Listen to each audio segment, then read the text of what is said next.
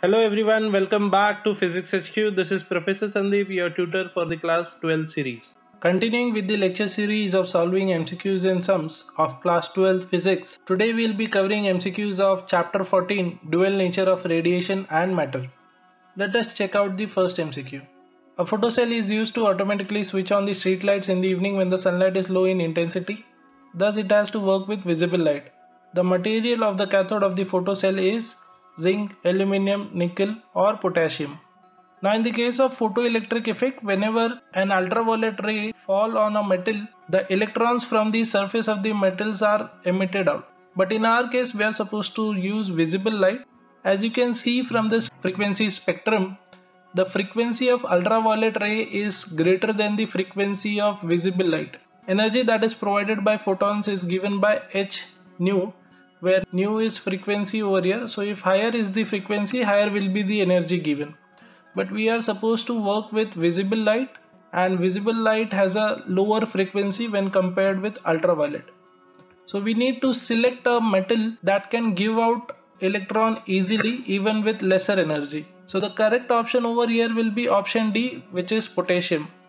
Now potassium falls in the category of alkali metals. If you look in the periodic table, the first column is of alkali metal except the hydrogen at the top. So in that column you will find sodium, potassium.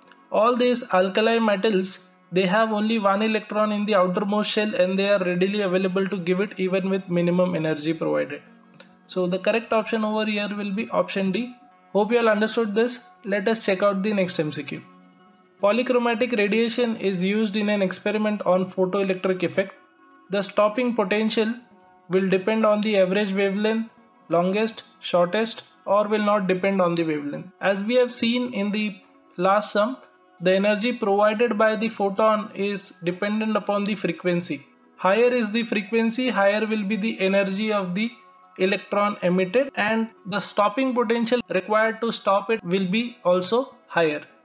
So what we can say over here is stopping potential is directly dependent upon the frequency. Higher will be the frequency, higher will be the stopping potential.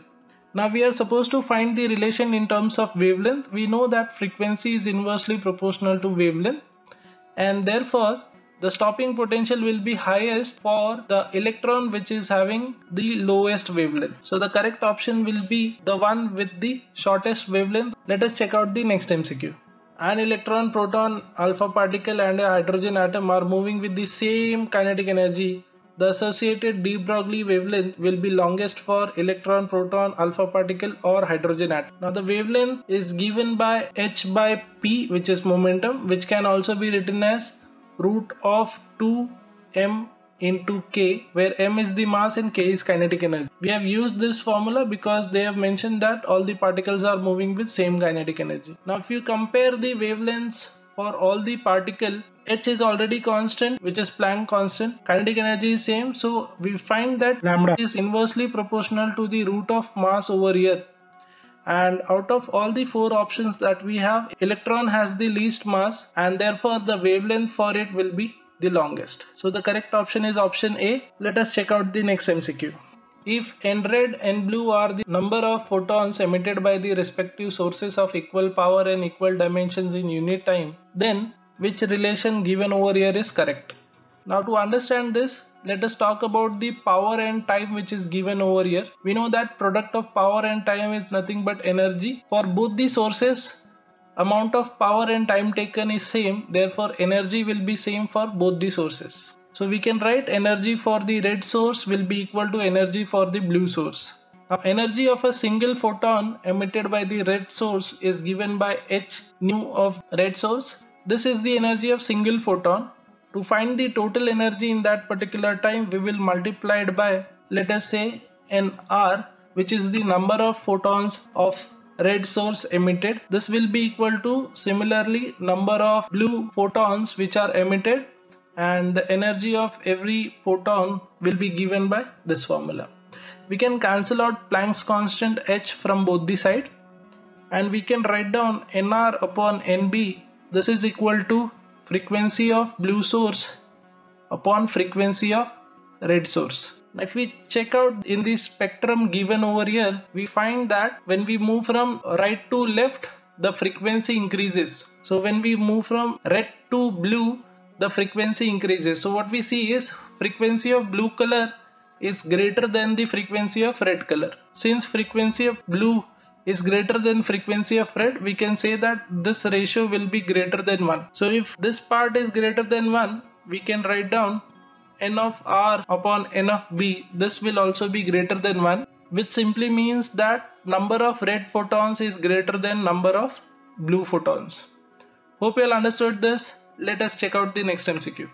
The equation E equal to Pc is valid for all subatomic particles, for an electron but not for an photon, for a photon but not for an electron, valid for both an electron and a photon. Now this equation, energy equal to momentum into the speed of light, it is particularly defined for a photon which does not have mass. Therefore, correct option is option C. It is valid for a photon but not for an electron. Hope you all understood this. Thank you for your time. If you are finding this lecture series useful, then show us your appreciation by clicking on the like button, and don't forget to share it with your friends and classmates. As you know, based on your feedback and suggestions, we'll be covering key concepts under our 5 minutes lecture series of class 12. So please feel free to let us know the topic you want us to cover. See you all in the next class. This is Professor Sandeep from Physics HQ signing off.